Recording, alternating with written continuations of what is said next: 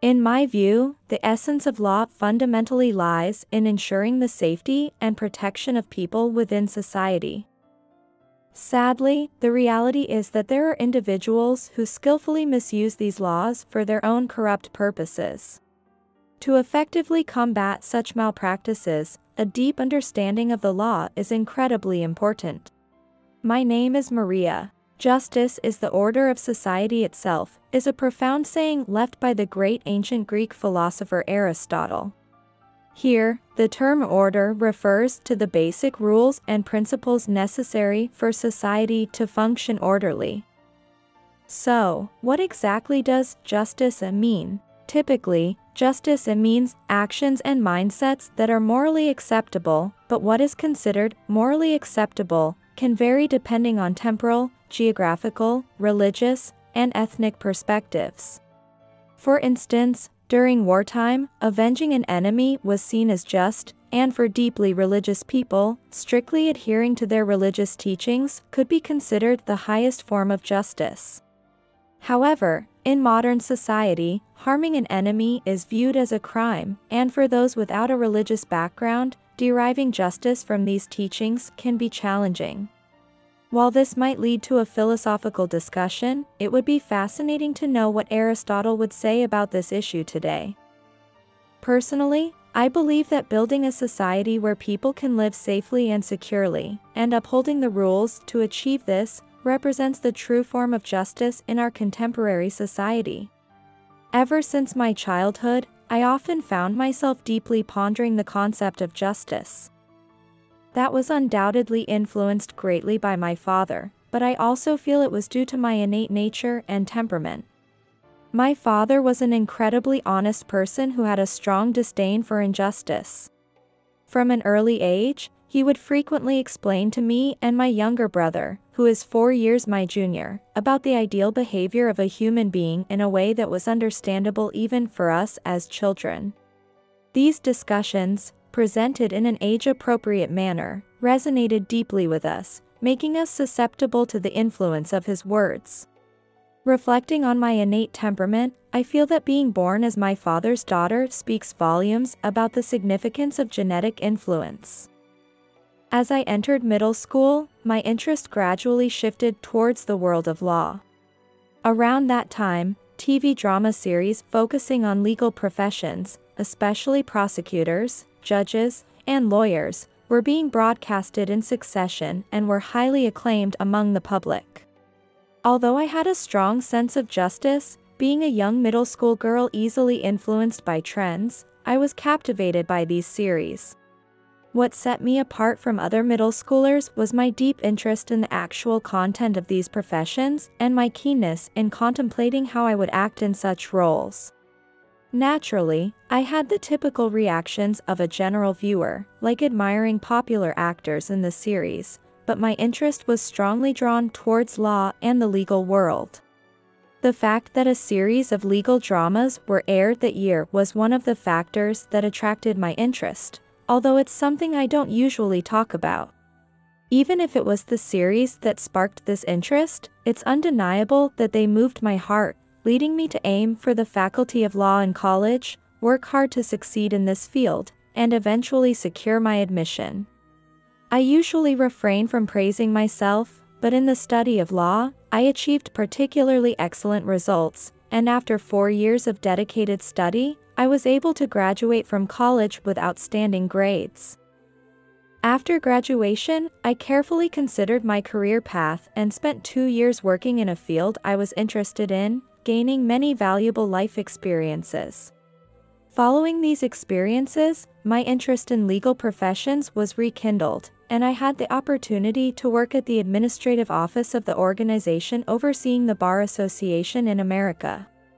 This job broadened my perspective, fueled my purpose in life to confront social injustices and explore ways to support those who are powerless. As I immersed myself in this work, time seemed to fly by, and before I knew it, I was approaching my 30s. At that time, the president of the Bar Association where I worked suggested a transfer to a bar association in New York. The president believed that my skills were needed to improve the challenging situation in there. Excited for the new challenge, I happily accepted the offer. In New York, to become a lawyer, one must apply to the American Bar Association, which oversees all the bar associations in the state. In each law firm where lawyers belong, a variety of tasks are carried out daily, and the reality is that the Bar Association itself is not the place for directly receiving cases from clients. My role involved managing the operation of legal consultations for citizens, one of the essential services provided by the Bar Association. In reality, the number of people facing legal troubles is far greater than generally expected. I had a deep desire to assist as many of these people as possible and contribute to the resolution of their problems. Individual law firms and lawyers specialize in specific areas of law, each with their own expertise. For example, some are experts in criminal cases, others specialize in civil litigation, and some are proficient in handling traffic accidents or divorce issues. Within the jurisdiction of the Bar Association, there are several offices that focus on legal consultations for citizens, and these firms not only acquire cases through consultations but also actively engage in low-profit areas. This represents a stance of prioritizing the welfare of citizens. A lawyer named Kevin, whom I greatly respected, was part of such a firm and dedicated himself to the Bar Association's legal consultation services. His emphasis on the perspective of citizens had a profound impact on me. Maria, today's legal consultation desk is open until 5 p.m. Let's try to respond to as many consultations as possible. You're always so dedicated. Today seems to be busier than usual with more clients expected. He is very adept at listening intently to the client's stories and giving appropriate advice. Sometimes, complex issues arise that can't be solved with mere advice alone, and in those cases, he often proposes considering the use of a law firm, explaining the related costs in detail. This is not just for business purposes, but also a reflection of his strong desire to genuinely help people in trouble. Among the lawyers I've met, he stands out as a particularly impressive figure, receiving high acclaim as a top-notch lawyer with excellent abilities. Working together, Kevin and I have developed a close relationship, frequently exchanging not just work-related topics but also personal matters. Particularly once, when he confided in me about his deep concerns regarding a case he was handling, I asked him in detail about the case with great interest. Initially, he may have been hesitant to consult with me, an administrative staff member, but he eventually shared the situation openly with me. I carefully chose my words and shared my perspective, to which he expressed heartfelt gratitude and was pleased with the ideas. Oh, that's a perspective I hadn't considered.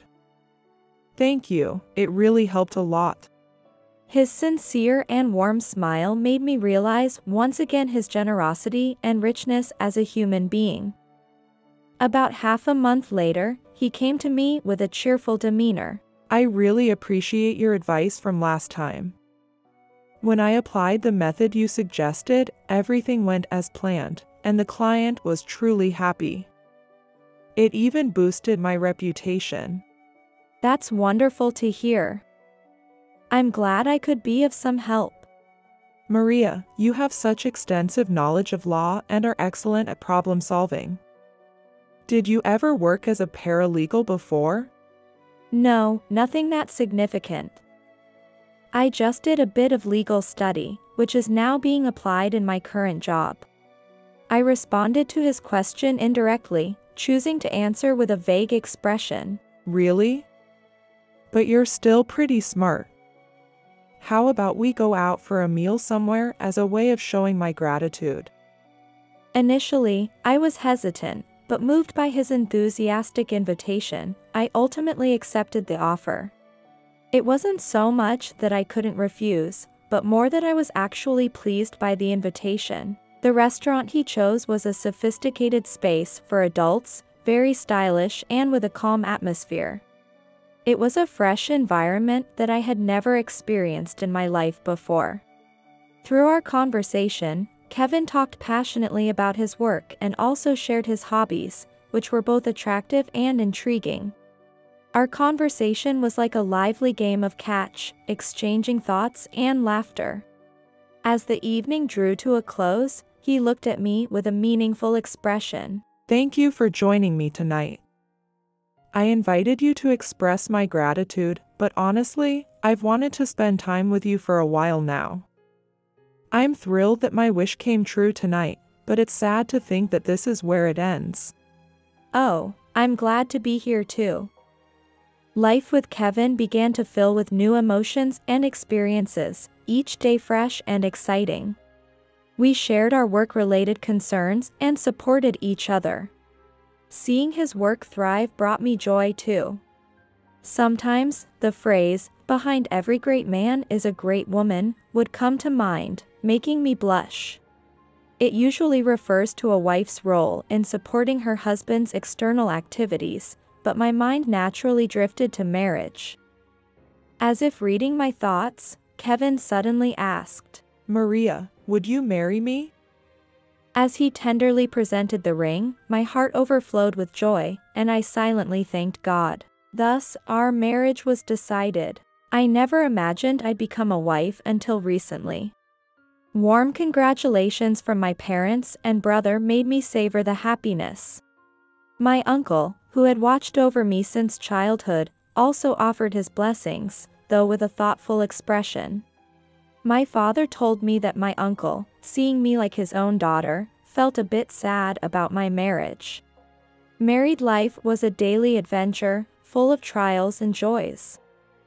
After discussing with Kevin, I decided to continue working, and he fully supported me. His understanding nature made me even more committed to our home life. Since we both work, let's share the household chores. That's what equality in a marriage is all about. His warm words always supported me. When we celebrated our first wedding anniversary, we had a small celebration together. It symbolizes a still fragile relationship, but we hope to build a deep and strong bond over the years. However, something has been bothering me lately. Kevin recently quit his job at the Citizens Consultation Desk. He hardly shows up at the Bar Association and seems to have stepped back from face-to-face work at the law firm. It's clear that Kevin has his own views and vision for his work, but I feel a bit sad that he doesn't share these with me.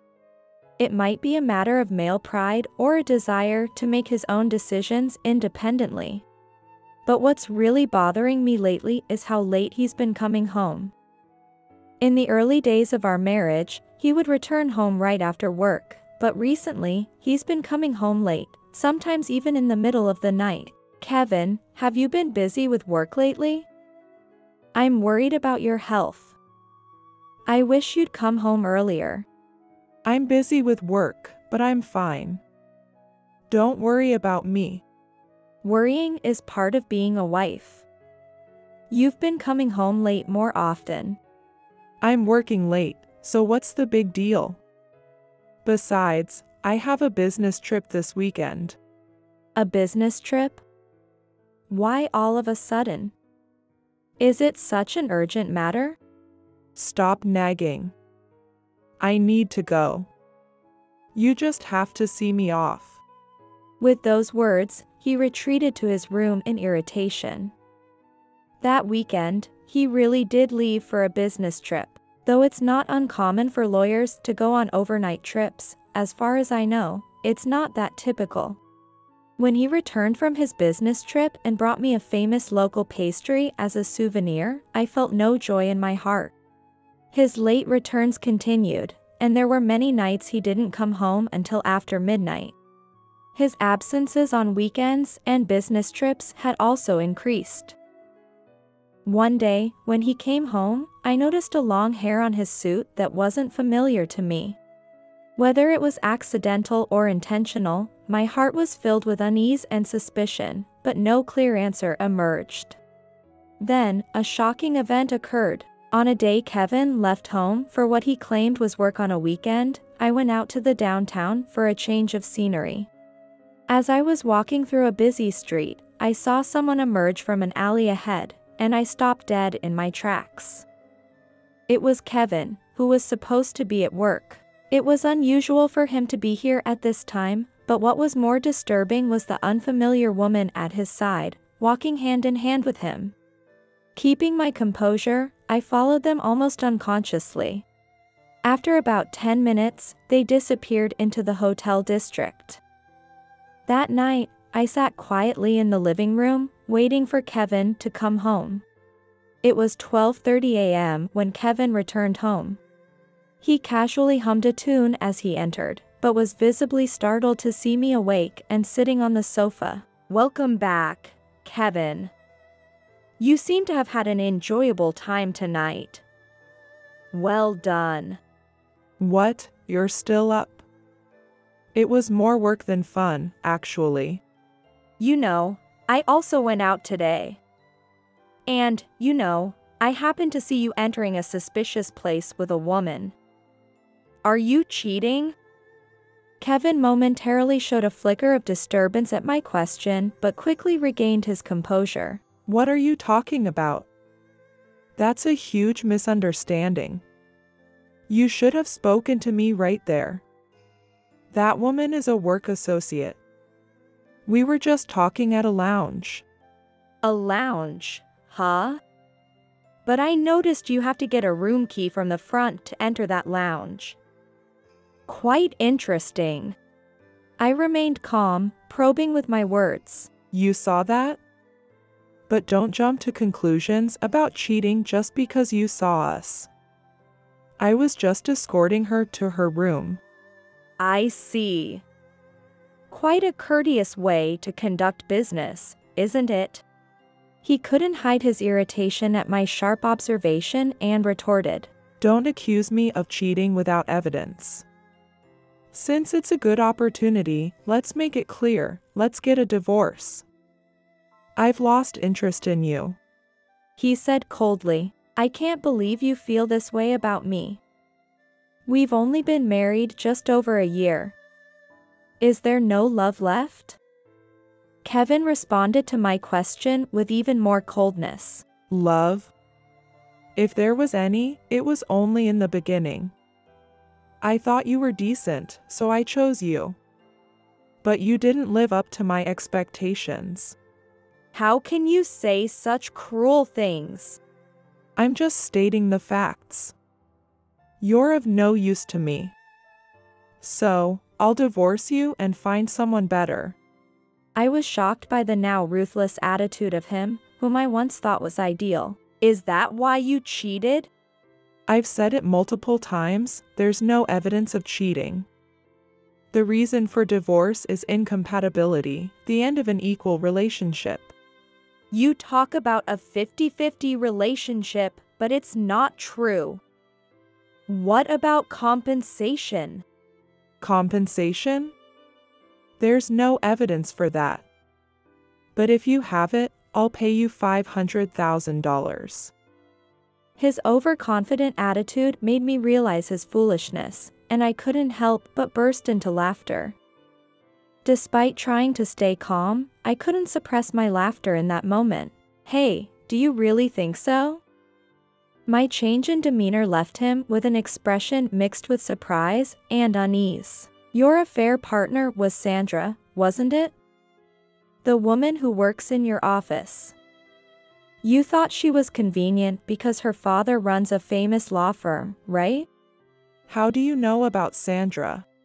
Sorry, I haven't been telling you everything, despite us being a married couple. I have my ways. Look at this. Saying that, I handed him a piece of paper. On it was a written statement from Sandra herself saying, I will no longer be involved with Kevin. Today, after witnessing them together, I waited for them to part ways.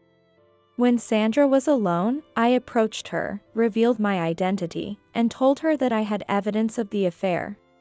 She listened to my story, trembling with surprise and fear. Then I invited her to a nearby diner. At the diner, I had Sandra write a statement that she would no longer have any inappropriate relations or contact with Kevin. I did this in a public place to make it clear that it was done of Sandra's own will, not under duress or coercion. When Kevin saw the statement, he reacted with disbelief. What is this? You had her write this.